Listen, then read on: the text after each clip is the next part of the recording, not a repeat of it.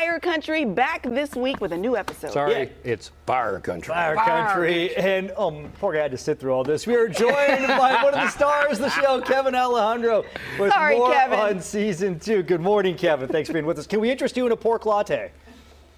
Say no. I'm Say good. no. After seeing your reaction, Yeah. I'm okay. He's fine. All right, so season 2, man, this show has been, it's been a great success. Would you say it's on fire? I would. I was about to, and I stopped short. So you actually are directing this episode. You have done directing in the past, obviously. I'm curious though, how you choose which episode you're going to direct, and then do you step back as an actor a little bit when you do that?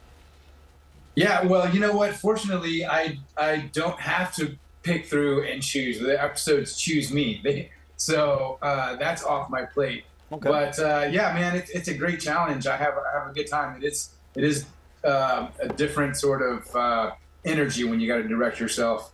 But luckily, I got the best team, that have my back to create what you guys see on Friday night. So Max Herriot, who is the creator of the show, also actor on the show, obviously his input is important, right? Because he's the creator of the show. He's also acting with you on the show. Do you run ideas by him as a director, or how does that work? Does he trust you, I'm assuming?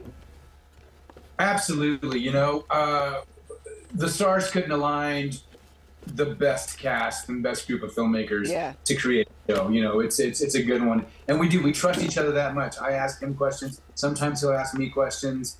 And I feel like we inspire each other, and we make an excellent team to add to our filmmakers who create Fire Country. Sorry, Fire Country. Fire Country. Well, you represent Northern California very well. 70s country music star.